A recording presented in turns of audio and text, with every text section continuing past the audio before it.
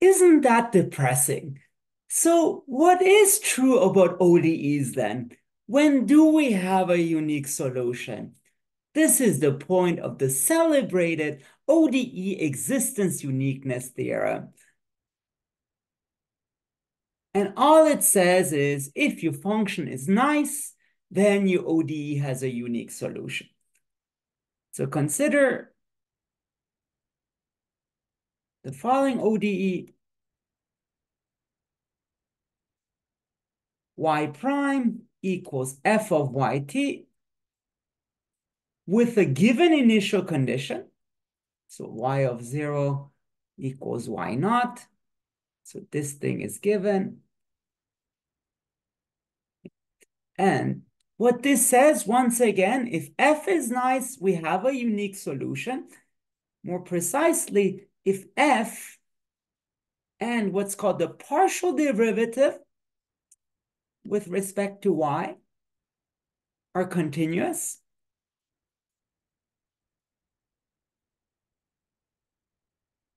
then we do have a unique solution. The ODE has a unique solution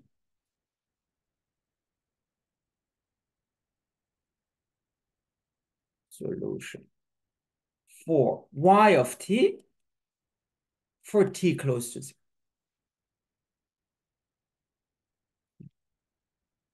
For t close to 0. Now, I invite you to pause this for a second, really absorb what this says. But once again, all this says is if f is nice, we have a solution. So this is just a way of saying f is nice.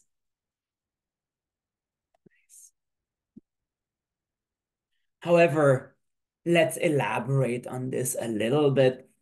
So, because I'm sure you must have lots of questions about this. So first of all, this weird symbol, df over dy, that's what's called the partial derivative.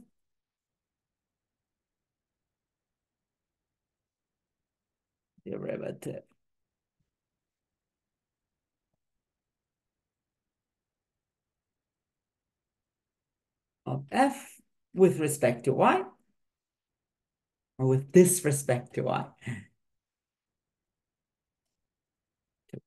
And all this means is you differentiate f with respect to y, treating t as a constant.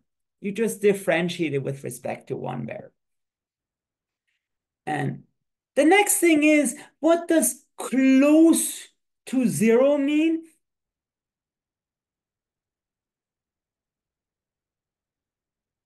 Zero means we just have some wiggle room around 0 for which there is a unique solution.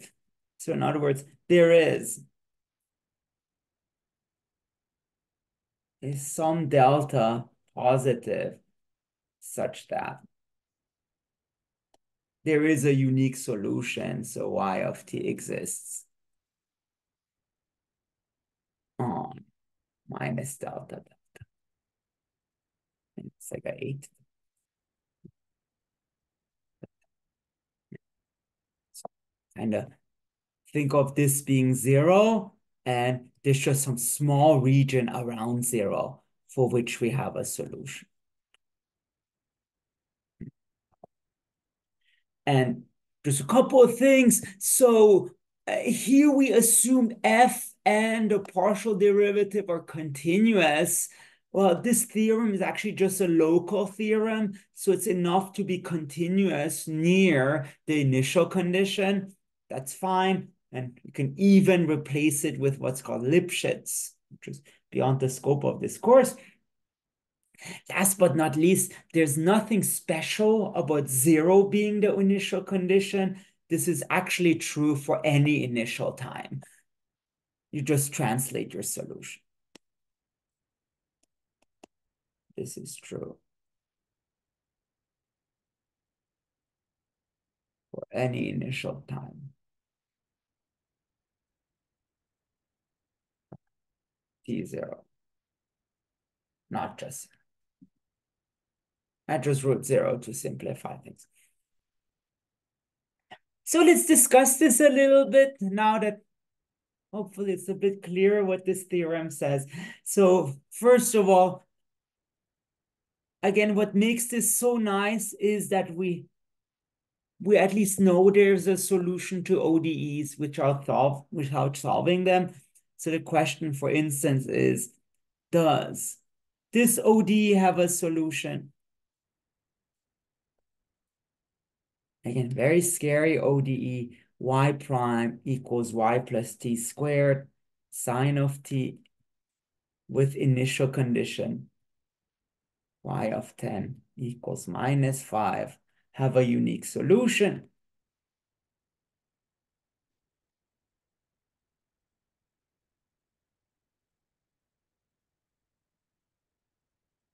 Again, you don't even need to solve it to figure out whether it has a solution.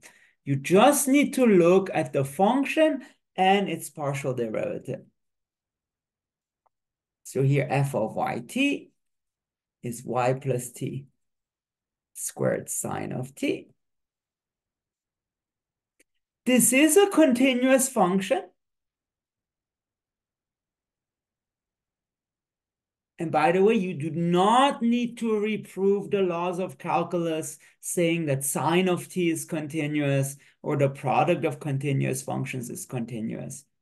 Here, it is a continuous function.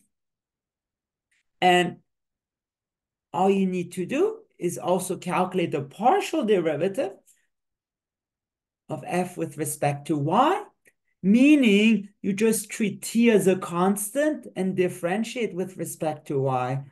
So by the chain rule, this is 2 times y plus t times sine of t, which is also continuous.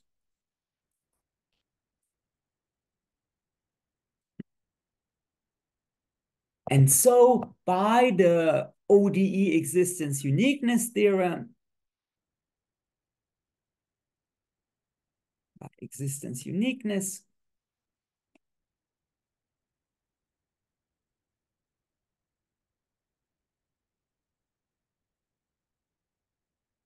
the answer is yes.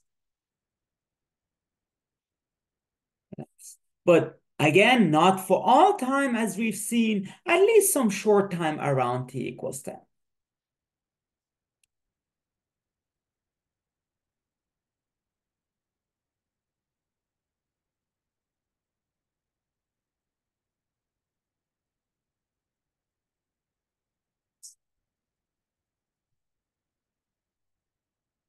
And now just a couple more remarks. First of all, what went wrong in the examples that we discussed? So one example that we discussed in a previous video, y prime equals square root of y. Well, the theorem fails because, and that's quite interesting, even though our function is continuous,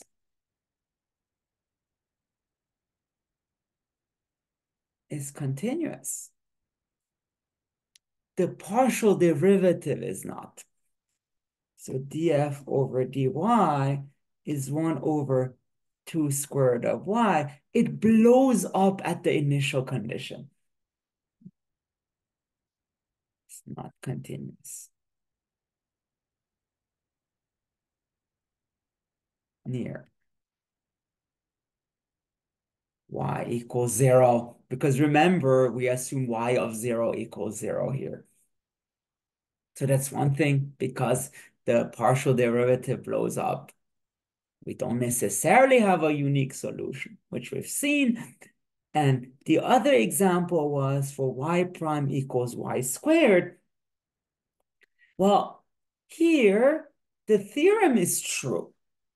So y squared is continuous, and so is 2y. But remember, the theorem only guarantees short-time existence. So the theorem is true, but only guarantees.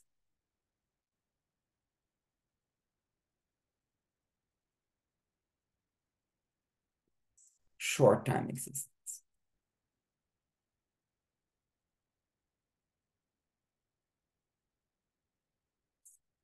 We're not saying anything about long existence or existence for large T, but there are actually theorems that guarantee existence for a long time as well. But it's beyond the scope of the course. And then just two more things. So first of all, there's a very surprising application of this theorem, because one application says solutions to ODEs can never cross.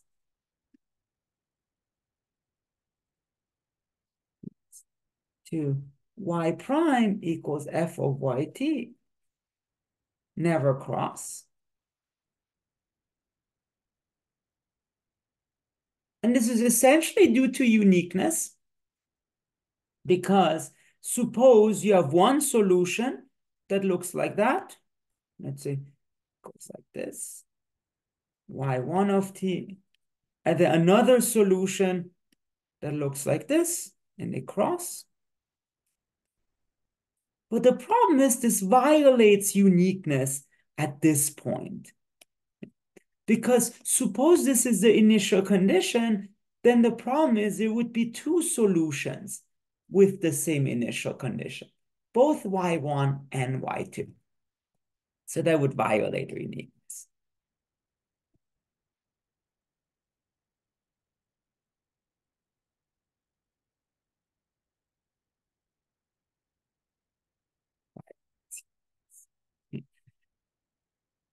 Last but not least, I do just want to mention a quick word on the proof. There's a more thorough outline in the lecture notes and also in a separate video, but intuitively. So why is this theorem true?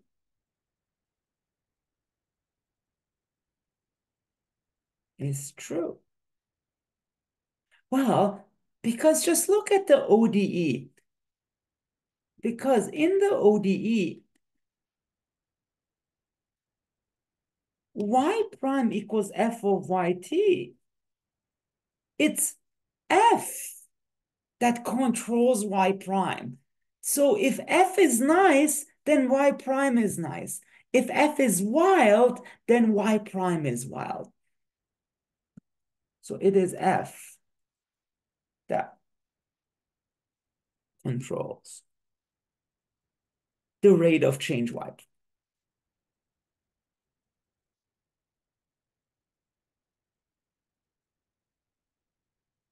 So in particular, as I said, if f is wild,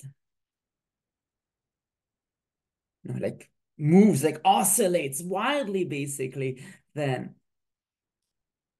so is y prime. Because y prime is just f of y of t. And well, if y prime is crazy, then so is y. Because think of a car that just runs and stops, and it's just completely untamed. That's how it is as well. So is y. And conversely, if f is smooth and doesn't go too crazy, then y prime is smooth, and so is y by integrating.